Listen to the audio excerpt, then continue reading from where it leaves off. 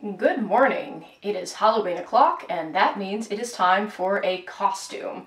So for this year, I'm going to go as Jack Walcott from the Wayward children's series. She's a mad scientist apprentice, and that, for me, just said Halloween, so that is the costume that I am going to make.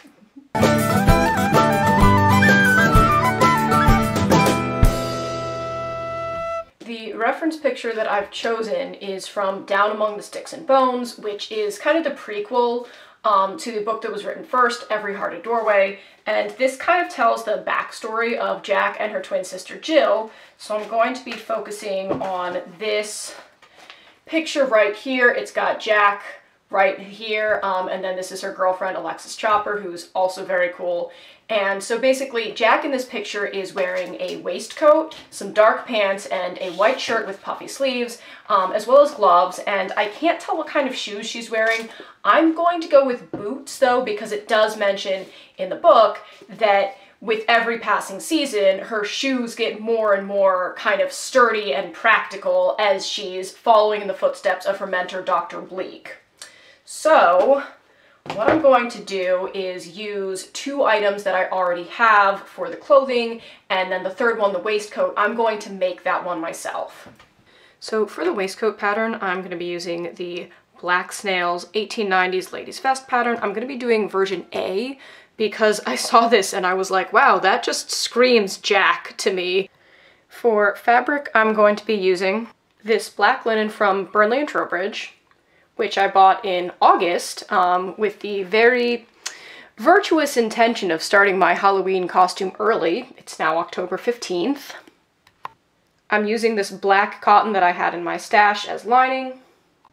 And for this interlining, I'm just going to go with some plain cotton canvas that I also had in my stash. Now, I wanted to talk a little bit about my fabric choices because these are not the fabric choices that you would normally see in an 1890s vest, but that's based on what's going on in the book. So two things. Number one, it talks in the book about how Jack is learning to tailor her own clothing, but she's kind of doing it with whatever fabric she has around, whatever's available in the village, and she's looking at clothing that already exists, but she doesn't actually have a pattern. She's kind of just doing her best. So with that, she wouldn't necessarily have all of the things that you would expect to see in an 1890s vest. She doesn't have tailor's canvas, she doesn't have stay tape, those sorts of things. She's doing her best, and this project is going to kind of reflect that. It's going to look a little bit homemade for the sake of being a more accurate costume. The other thing, you wouldn't necessarily expect to see linen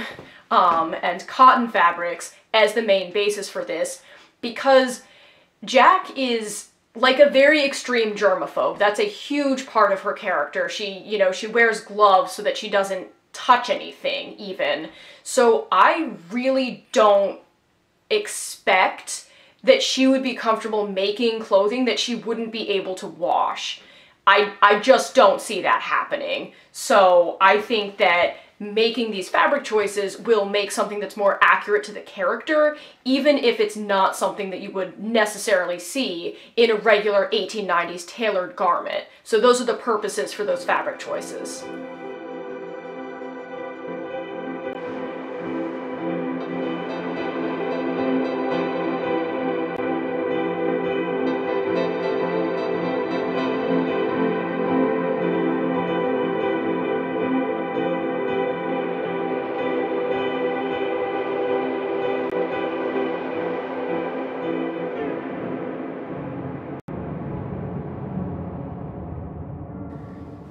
It is with great shame that I admit that I was not able to find any Scotch tape. I thought I had some tucked away somewhere, but here we are. I didn't feel like grabbing electrical tape because it's hard to work with, so medical tape it is for this particular pattern.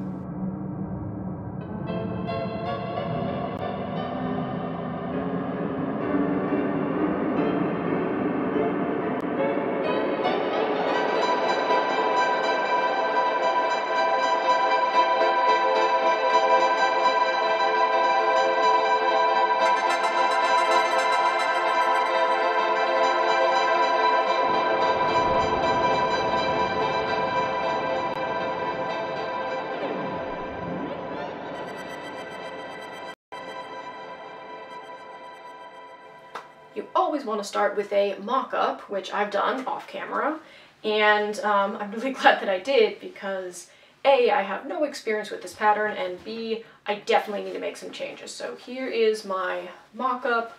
I lined one side of it in canvas just because I wanted to see what that looked like, and the other side I just left unlined so that I could compare them.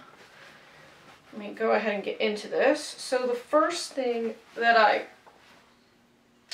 trapped myself. Let's try this again. Okay. There we go. So the first thing that I noticed was that the darts are not where they're supposed to be. So what I'm going to start with in the actual one is I'm going to make the back panel about an inch wider because this dart is supposed to be over here. So that should bring the darts into position. Hello, Angus. Sorry about this. Hi, baby. Do you also want a waistcoat? I don't think you would like a waistcoat. My apologies. Okay, he's just gonna sit here. He'll be fine. So once I add an inch to the back panel, the darts will be in the proper position, but there's still some changes that I do need to make. So I noticed that once I put this on, there's some overlap at the top. The bottom just barely comes together, and then there's gaping in the middle. So what I'm going to do is take away probably between 1/2 and 3/4 of an inch of fabric at the top here.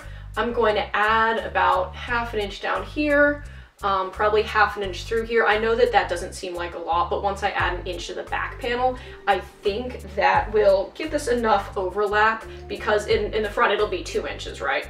And then that should give me enough overlap to do the buttons.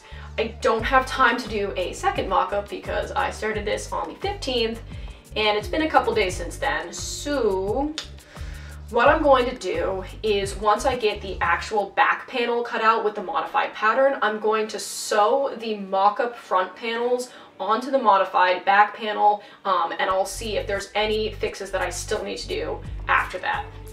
As per the instructions in the Black Snail pattern, I'm starting by stitching together the back 2 panels. These panels are not flat-lined, which fortunately means that I only have to deal with 1 layer of fabric while I'm stitching the darts. Once I've finished stitching the back seam, I'm just going through and hemming down the edges so that it doesn't fray. I'm probably going to leave the tacking stitches in until after I do the next fitting.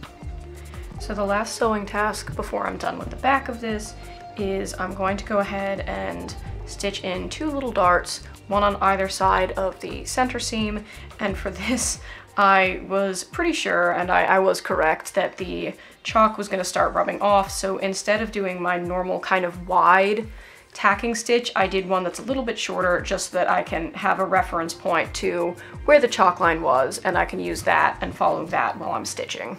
Okay, so here we are a few hours later. I made the back, the actual back, and so that's actually done. That's fitted quite nicely. I also, because I made this an inch larger on either side, when I did it, I realized that I had just traced the pattern straight over and then just added an inch onto the back. So I went back and I scratched out the chalk lines and I moved them back to kind of their original location. So pro tip, if you are doing a tailored item and you have to fix... Yeah, I don't have a lot of tailoring experience, so amateur tip, if you're doing a tailored item and you have to move the seams, move the darts as well. So make sure that they are supposed to be in their original location, because when I tried this on before I moved the darts back, I realized they were practically on my sides, so I needed to fix that. Anyways, let's take a look at the rest of this. So I'm really liking how it stands with the canvas lining. It kind of stands up more as opposed to like this one you can see kind of crumples and flops around. So I'm definitely going to be lining the front with canvas. I also think that that makes sense for Jack's character. She's very practical and she would want something that's nice and warm for running around on a windy moor. So second thing is, although the back is good, the front still needs some work. There's a lot less gaping now, which is nice. This part absolutely still needs to be fixed. I'm going to be taking in probably about an inch up at the top, down to half an inch about here. And then I'm still needing to add some down in the abdomen region. Again, I think probably half an inch should do it there. And I'm also thinking, unfortunately, I will probably have to add another dart. I don't want to do it, but I will. So right here, I'm getting like this kind of crumpling effect. And it's not just on that side, it's also happening even on the canvas side. So I'm going to have to pinch it out and make like a tiny little dart just in front of the underarm. But that shouldn't take too super long. It's just something that I don't want to do. So let's trace out some pattern alterations and get to that. So I just realized that I did all of the pattern modifications without once picking up the camera, so my bad there. Let me at least give you kind of a side-by-side comparison of what I did, the modifications that I made. So we've got the main front panel right here, and then my modified version. I made two modifications, one by accident, which is I completely forgot to put in this dart, but the mock-up fitted me fine, so I'm just going to leave the dart out. And then the second one, the one I did on purpose, is that I modified the front line of this because at the top it was overlapping, and then at the bottom I didn't quite have enough fabric. So what I did was I took in this about an inch, and then I just tapered that line down until about here is where it starts matching up with the original pattern. And then down at the bottom, again, I didn't have enough, so I added an inch. So you can see this is the original line of the pattern as I was tracing it onto newsprint. And then again, I just tapered that curve down so that it's a smoother line. I had to do the same thing with the facing. You can just see that it's narrower at the top and then much wider at the bottom. I'm sure that the reason for this is that the original pattern is meant to be worn corseted, whereas I'm not planning on wearing a corset with this, so I just need more fabric down at the bottom. Okay, let's finally cut some fabric and get started on the front here.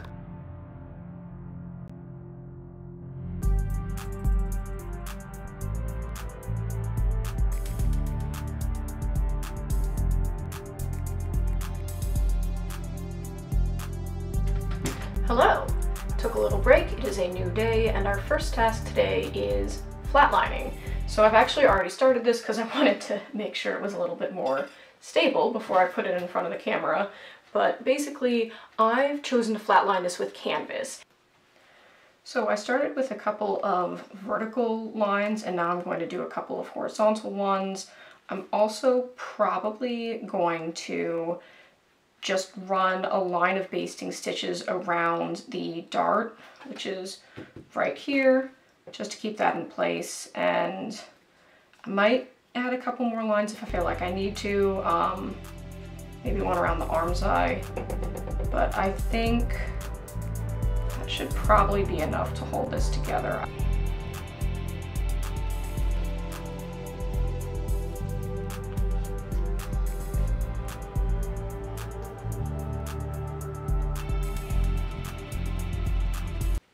So the next step is to prepare the facing for the front piece. I've got the front facing and the bottom facing, and the directions say to sew them together.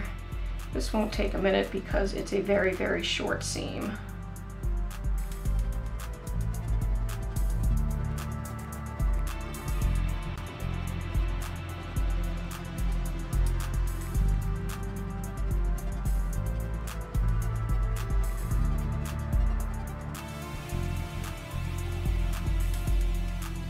At this point I have cut out the linen and the canvas, and I have one piece flatlined, one piece ready to flatline, but before I did that piece I wanted to do a fitting with my modified front piece on the back, and then I have my mock-up front piece on the other side. I would love to show you this, however, Angus has decided that fitting time means playtime, so I cannot film and fit and fend off the cat at the same time. So unfortunately I can't show it to you on myself, I just have to lay it out and kind of show you what I did. So I know that I'm doing this dart incorrectly. This is not how it's supposed to be done. It's supposed to be cross-stitched so that the edges lay flat. However, when I did it this way on the mock-up, it fit perfectly, so I don't have time to go back and resize the pattern, and if I do it correctly, it's gonna be too large, so I'm just gonna have to leave it like it is. Oh well, next time I do this pattern, I will do it better. And then I did make two little modifications. So here on the side seam, I took in the side seam about 1/4 of an inch. You can see the extra pin, and then I'm taking a little baby dart right here at the point of the arm side. And with those two modifications, this fits really, really nicely. So I'm really pleased with how it's currently fitting. I went ahead and put in some pins to mark the buttonhole placement, but these will probably have to scoot a little bit out farther towards the front. But yeah, I'm really happy with what this is doing right now. I'm gonna go ahead and do the dart and then put in the front facings. So I took a second to press the back one more time. I just pressed the back seam flat, and then I pressed the back darts toward the side seams. And then I started stitching the side dart and then realized I should probably actually show some of that on camera. So here I am with the side dart. But again, this is not the correct way to do it, so I'm showing you how I did it, but do not as I do.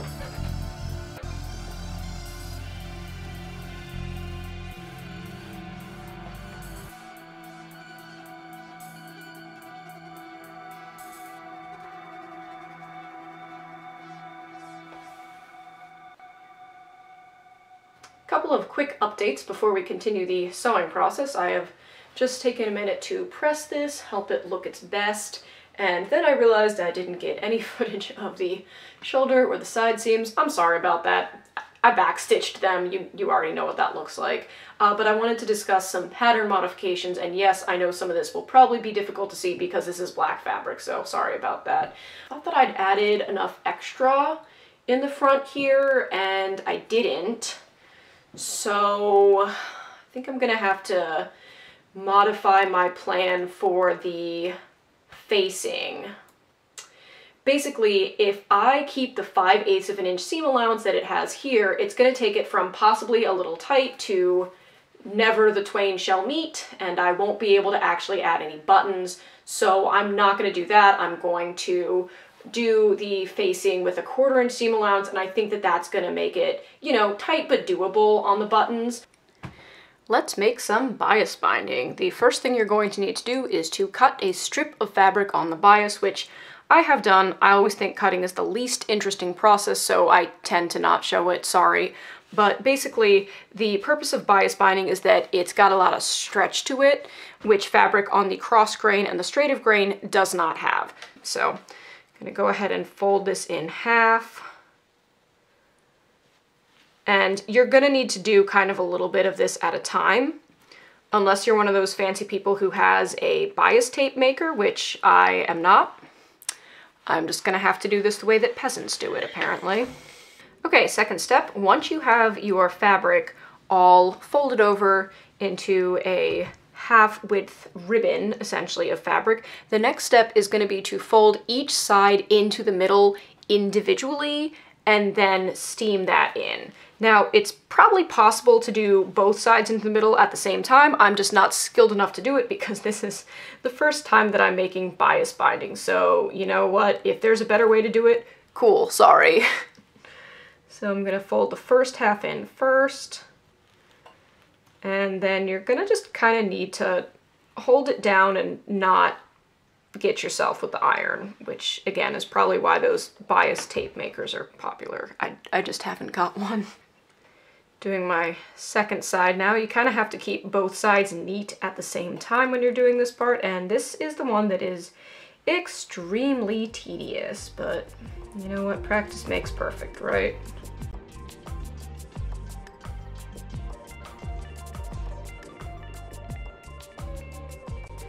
So for the bias binding on the arm size, what I did was, usually I'll pin something and then I'll tack it down, but for this, I wanted to be able to kind of like zhuzh it around if I needed to, so I just pinned it, because if I tack it down and I need to fix part of it, I'll need to take the whole thing out, whereas for this, I can adjust each part as needed. I promise I read the directions, I looked at the directions, I read them several times, and I still wasn't sure exactly how they wanted me to attach this binding, so I'm just doing back stitch.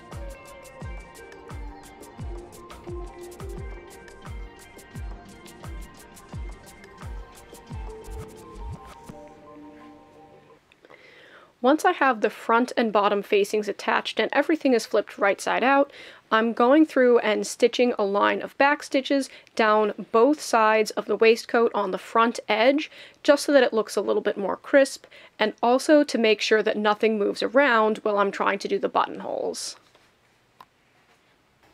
Good evening.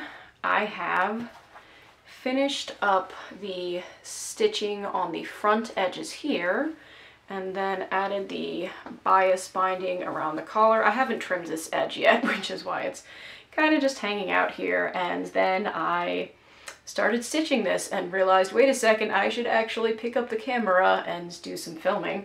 Before I do that, I'd like to give a quick shout out to today's sponsor, my lint roller, without whom this video would not have been possible, since I have a cream colored cat and a bunch of black fabric. So, let's get this collar attached.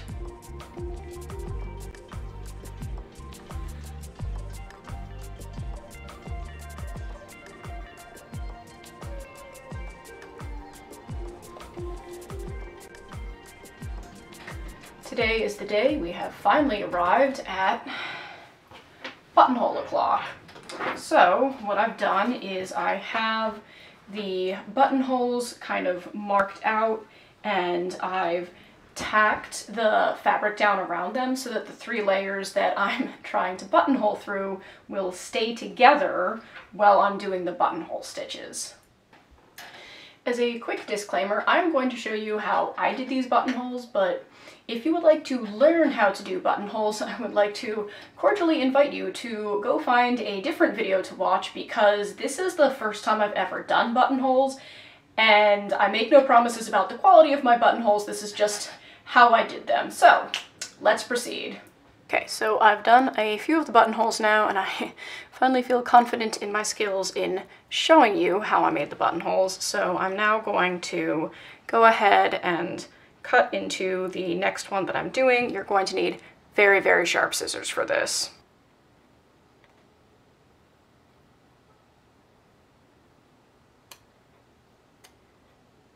Next step to buttonholes is threading up the needle with some regular thread, and once we've got that, we're going to do a whip stitch around the edges just to stabilize them, keep them from moving around when we do the buttonhole stitch.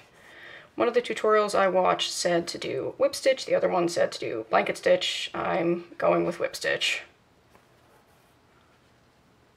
Once the buttonhole has been whip stitched and reinforced with cat fur, next step is to actually stitch it with the buttonhole twist. So I've got my buttonhole twist right here, and I'm going to reinforce that with some beeswax. I don't have like a lump of beeswax, so I'm just tearing into one of my candles because I have too many candles. Thank you. Basically, the point of buttonhole stitch is to make a series of small knots along the edge to make this very, very secure so that the button is not going to start wearing into the fabric. So I've started by going through the fabric, running parallel to the buttonhole, and then to start the stitch, you want to be as close to perpendicular to the buttonhole as you can. I'm going to put the needle through just at that kind of sideways angle, loop the thread up, and then pull it through, kind of keeping that thread loop there so that when you pull the thread all the way tight, it's going to result in just a very small knot that sits right at the edge of the buttonhole. And this has worked with just one single strand of buttonhole twist. That's what I saw in both of the tutorials I watched, but you know, if somebody does it with 2 buttonhole strands, that's probably also a possibility. This is the 6th buttonhole that I've ever stitched, counting my practice one. Always highly recommend doing a practice round of whatever it is that you're doing if you're doing a new technique that scares you.